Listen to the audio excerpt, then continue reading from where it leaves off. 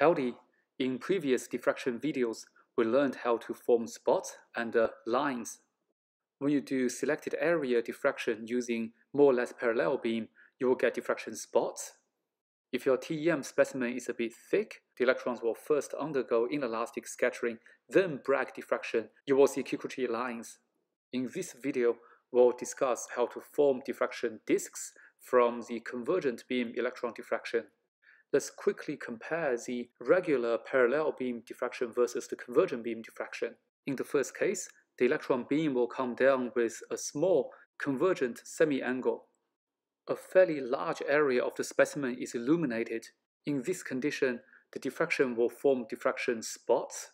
In contrast, in the convergent beam electron diffraction, the convergence semi-angle is much larger. Basically, you converge your beam to a very small spot, and a very small area of the specimen is illuminated. In diffraction, you'll get diffraction disks. Looking at the experimentally acquired diffraction patterns on the right from the textbook, the top is a regular diffraction pattern where you see spots. Down the bottom, that's the diffraction from the convergent electron diffraction, where you see disks. When setting up the convergent beam electron diffraction, there are a few things we need to consider: sample thickness, convergence semi-angle, camera length, and defocus. Let's look at this one by one. For sample thickness, most of the TEM specimens we prepare, they have a wedge shape, so near the vacuum it will be very thin. As we get away from the vacuum, the sample is getting thicker and thicker. We know that when the sample is very thin, the diffraction can be approximated using the kinematical approach. In this case, we're simply replacing the diffraction spots with diffraction disks. We don't get any additional information. You'll see why in the next video. In order to make CBED patterns, the convergent beam electron diffraction patterns, to bear more information, you need the specimen to be fairly thick, definitely more than one mean free path. So this condition is very similar to that you set up for Kikuchi lines acquisition. The second parameter you can play with is the convergence semi-angle. Larger the convergence semi-angle, bigger the disks. To converge the electron beam to a spot while controlling the convergence angle, you can play with the spot size you use as well as the condenser aperture you select. Large condenser aperture and small number for the spot size will lead to large convergence semi-angle. The example from the textbook here shows what happens when you keep increasing the convergence semi-angle. As the convergence semi-angle becomes larger and larger, the disks will start overlapping. The third parameter you can change is the camera length. If you want to look at the fine details in the diffraction pattern, you want to zoom in and use a small camera length.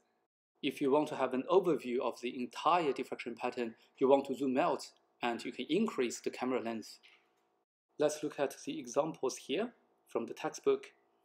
The first one is the one with the smallest camera length. You're looking at the diffraction disk from the direct beam. You can also see a lot of details such as zone lines. As you increase the camera length, the center spot becomes smaller, but at the same time you see a lot more information from the diffracted beams. You lose some details, but you gain the field of view. The diffraction disks you see here are in the zero order Laue zone. You can increase the camera length further.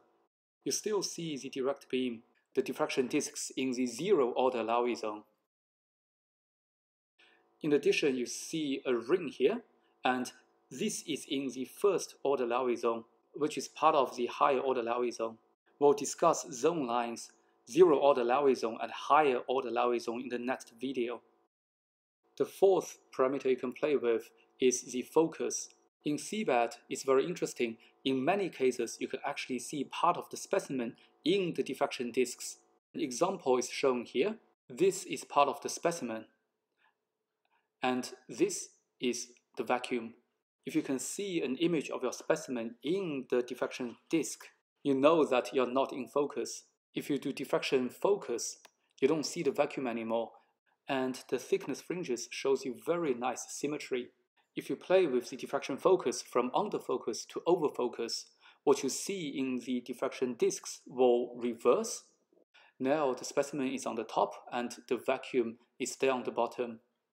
By the end of this video, I hope you have gained a basic understanding of what convergent beam electron diffraction patterns look like, what experimental parameters you can use when setting up the CBED acquisition. In the next video, we'll discuss very briefly what information we can obtain from CBED.